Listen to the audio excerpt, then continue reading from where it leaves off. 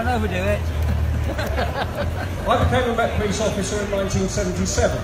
Back in the 1970s, I also became aware that we were losing our elm trees, and somebody told me about Rachel Carson's book, Silent Spring, Pesticides and the Loss of Insects and Birds. That's when I started paying attention, and I then joined up with people like Greenpeace, Friends of the Earth, Woodland Trust, Wildlife Trusts, RSPB, all that.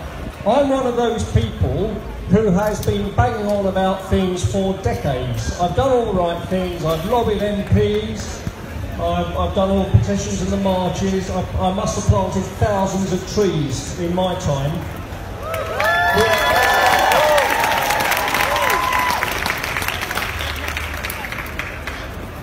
So the reason I'm a rebel now is because we have tried everything else and everything just kept getting worse. And the good thing about the XR actually, there's so much. The main thing is that back in April, when we took to the streets, it pushed things on significantly.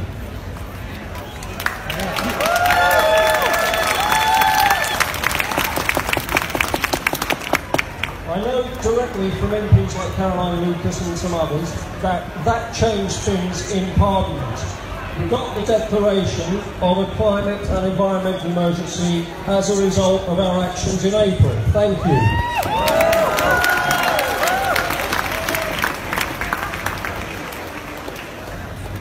A few other observations while I've still got the time. There's a lot of talk about the climate emergency. I keep saying to people, it's not just that, it's a huge environmental emergency. And those of you who are here and are paying attention, you know the scale of things, you know the scale of what's needed and the urgency. And some people might have been surprised that there are ex-police officers involved in this. It shouldn't be so surprising, because a big part of the job is public protection and looking after everybody, isn't it? I'm still doing that.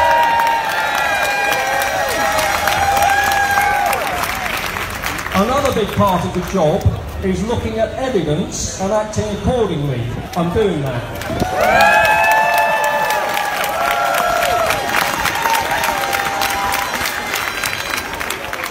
XR are right. We need the government to tell the truth and to act accordingly. The problem is not getting any smaller, it's not getting any less expensive to deal with. It's happening now, people are dying. You know the horrors of this as well as I do.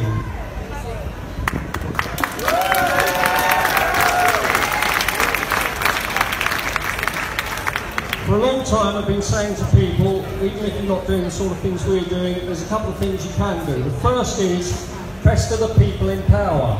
They work for us. They're supposed to. What they seem to be doing is working for people like the oil lobby. So it's dead easy now, it's easier than when I used to write to MPs, you can mail them, and open letters are really useful too. The other thing I've been saying to people is do what you can from the ground up. For me that's been a lot of planting trees on nature reserves and so on, guerrilla gardening. If you can, there's things like grow your own food. I'm also dead keen on things like Incredible Edible. I've been involved in community-supported agriculture. I did about half a dozen other jobs before I joined the police. There's a lot to do. Thank you very much, everybody, for coming out. I've been ready to be arrested since XR started. It hasn't happened yet. It's bound to sometime. I've come close a lot. Sorry it's come to this. It should not have come to this. I know that's the point that a lot of people are making, but what else do we do? Thank you.